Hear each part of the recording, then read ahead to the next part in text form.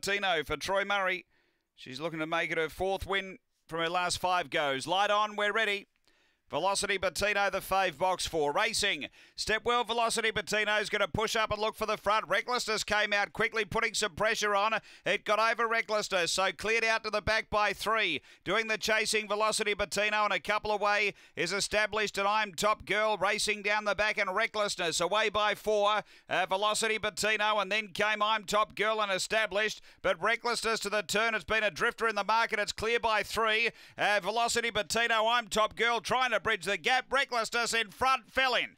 Recklessness has beaten Velocity Bettino, I'm Top Girl, and established. The time here is around 30 and 30. Was able to show really good acceleration in the early part, Recklessness, and she got over, found the lead, set up a nice mid-race break.